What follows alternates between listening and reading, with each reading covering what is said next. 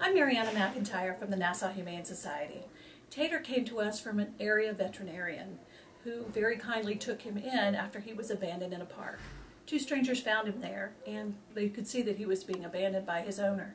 They asked the man why he was leaving Tater in the park, and he said because he won't fight. So we assume that Tater was used as a bait dog in a dog fighting ring. As you can see, his injuries were pretty substantial. The veterinarian was not in a position to shelter him, so he reached out to the area animal community, and that's where Nassau Humane Society stepped in. We were happy to bring Tater to our safe place and help him find a new home. I often say that the animals who have the least reason to trust us the most. Tater is a perfect example of that. He was sweet and wanted hands-on affection from the start. We are thrilled that he has a wonderful family. If you'd like to see us continue to do this work, we could really use your help.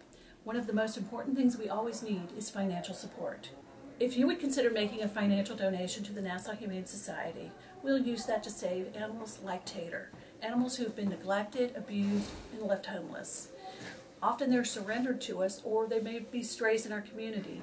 We also rescue from area high-kill shelters.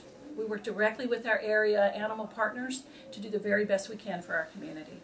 There are other ways you can help us. If you would consider doing an event at your business, such as a give back day, or have your employees have a jean day or a dress down day where they donate some money to be allowed to participate in that, those are all great options. If you'd consider having a small event in your home to support Nassau Humane Society, that would be very helpful too.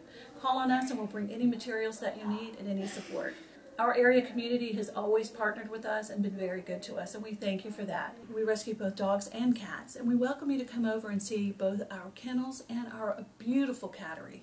As a no-kill shelter, it's very important to us that they have the best lives possible. We socialize them, we help them get spayed and neutered, they're inoculated and chipped. If you'll come and see us, we're confident you'll find the animal to be your best friend. In 2016 alone, we were able to help 1,008 animals be adopted into safe and loving homes. We'd like to double that number. We need your help. Anything you can give is always welcome and helps directly save animals. Thank you so much for your support. We really could not do this without our community.